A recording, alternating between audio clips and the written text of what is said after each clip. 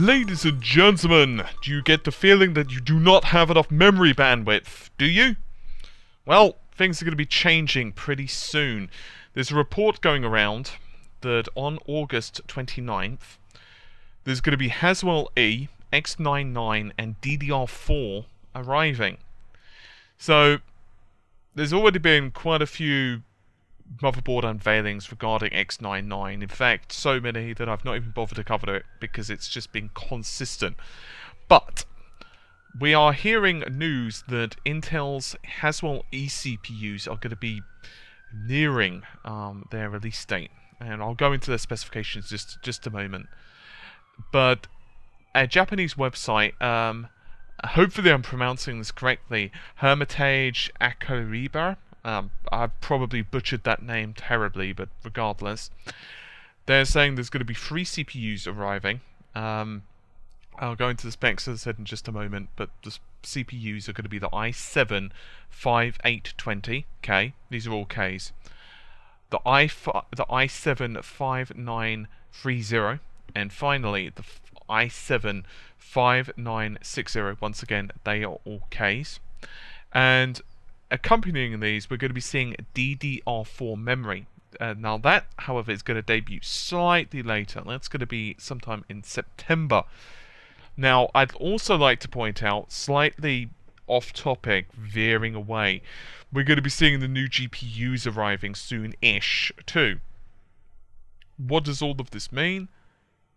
Well, pain to your wallet and happiness to frame rates. I've got to say that's a little sooner than what I originally anticipated. I was actually half expecting some of the stuff to be delayed, if I'm totally honest. And yes, this is a rumor, but it's more specific, I suppose, than mid-September, so August 29th. So I'm going to quickly go over the specifications. It's going to be like super-duper-duper quick. Ready? The i7, the 5820, is going to have 6 cores. These are all obviously i7s, so, well, rather obviously hyper-threading. So it's going to have 6 cores, 12 threads, operating at 3.3 GHz, 15 megabytes of level 3 cache, which is a bit of an odd number, but there you have it. I guess it's just with the amount of cores and all. There's going to be 28 PCIe Express lanes. It's going to have a TDP of around 140 watts, an expected price of around $400. Meanwhile, it's the same amount of cores for the 5930, but it's going to have a slightly higher clock speed. It's going to be running at 3.5. The biggest difference here is it's going to have 40 PCI Express lanes, which, for those of you who are planning on, say, high-end Crossfire rigs or high-end SLI rigs, that could definitely be a bonus, particularly as, obviously, PCIe bandwidth can be a bit of a problem if it's only running in, say, ×8 or whatever. And then you've got the 5960. Now, this sucker is electrical, and it requires 1.29 gigawatts of energies. Actually, I just butchered that. It's 1.21 gigawatts, isn't it? 1.21. I'm 90% sure it's 1.21.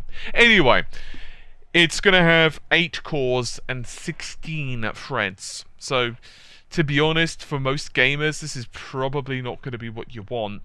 It's regardless going to be operating slightly slower. It's going to be running at 3 gigahertz, but it does have more cache. It's got 20 megs, and once again, it has 40 lanes. Obviously, however, the cache, it kind of evens out, considering there are more cores.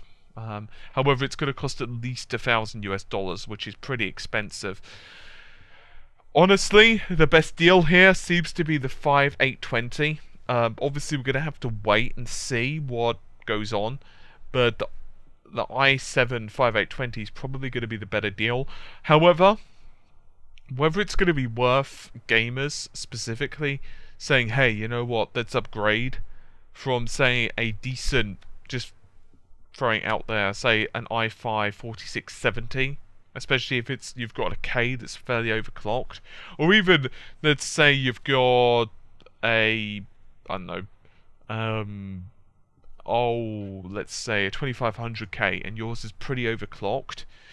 How much of a performance increase you're going to get, I don't know. You're probably going to get quite a bit in some areas, like if you've got like a really high SLI rig, high-end SLI rig, let's say for example you get like a couple of Maxwells when those suckers are released, and you're gaming with a very, very high resolution, particularly if you're going like Crossfire, but on a single screen, like 1080p, it remains to be seen, to be honest.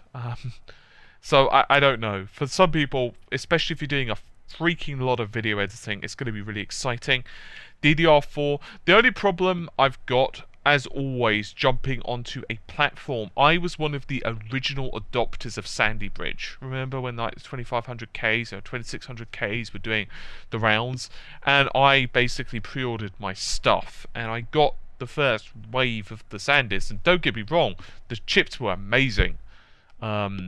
The 2500K was really an astounding chip, and I actually overclocked it pretty well, even on a pretty shitty air fan, to be honest. Unfortunately, I was that person whose SATA 3, or was it SATA 2 actually? I can't remember now. It's been so bloody long, I can't remember what SATA version was on the SanDisk, to be totally honest. That's really crap, I know, but hey, it's been several years. Don't even own the platform any longer. Regardless, the point being, the moral of the story, I was that person whose SATA ports died, and I was left with just a couple at one point, which really sucked. So I had to actually change and get like a SATA control card from third-party vendor, which wasn't ideal. The moral of the story basically would be that being an early adopter and buying the very first ones can be a bit of a problem. And yes, I could have replaced the board, and it would have meant, however, at that point I'd had to rip open my entire PC, and I'd have been without a motherboard for a while, and it would have been a bit of a mess. So I just basically rode the storm and bought a third-party SATA controller, because it was just so much easier for me. So I'm not saying don't buy it. I'm not saying that it's going to suck. I'm just pointing out that if you've got like a really good system as is, you might want to wait. And just kind of see what goes on. Regardless, it's pretty damn impressive. DDR4 definitely is going to help alleviate memory bandwidth issues, and I think for those of us who are using the integrated graphics card in the future, particularly when we start to see rather large shrinks to say 14 nm and we get much more powerful GPUs, IGPs, that's going to be pretty important. Because I think that's when memory bandwidth is going to be so much more important. Because integrated GPUs right now, to be honest, they're memory bandwidth starved. And even if you're going with like the best DDR3 memory you can possibly get, they've still got issues. And DDR3 memory is also pretty hungry when it comes to energies. It can be a little bit of a problem. So I think the switch to DDR4, when it becomes mainstream, and that's the thing, it's not going to be mainstream for a while. I imagine it's going to be a bit of a price premium. That's just a theory, but when it does become more mainstream, obviously that's going to allow integrated GPUs to do a little bit more performance and have a little bit more memory bandwidth available to them, rather than being so starved as it is memory bandwidth for DDR3. It's a little bit of a problem in some cases, especially if you've got the lower end DDR3 with like bad latency. You can have some problems on like a very high end CPU, and you're doing like a lot of processing. But generally for most gamers it's not going to make huge differences, I'd imagine. At least that's from the testing that I've seen. Anyway, I'm kind of rambling a little bit, but hopefully you've enjoyed the video. I'll see you soon. Take care, and bye for now.